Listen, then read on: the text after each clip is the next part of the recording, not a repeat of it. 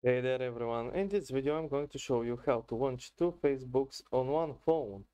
Yes, you heard me right, how to have two applications of the same kind on your phone.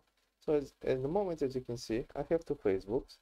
One is my own personal and the other isn't logged in yet. So I can log in whenever I want, but it's pretty cool. So you don't have to switch constantly, like going to Facebook, scrolling down and settings privacy, logging out and switching to another account constantly. You can just switch between apps without a problem.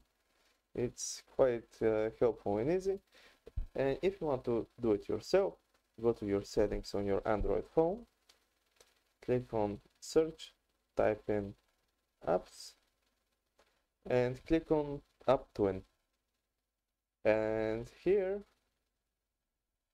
all you have to do is activate your Twin app for Instagram, Messenger, Snapchat, WhatsApp, Facebook as well. It doesn't support third-party launches, but all these are supported. Basically everything from Meta. So yeah, just click on Instagram, Messenger, Snapchat, WhatsApp, or Facebook, and it will create a Twin app for it. So let's see. There it is. Now I have a Twin app for WhatsApp as well.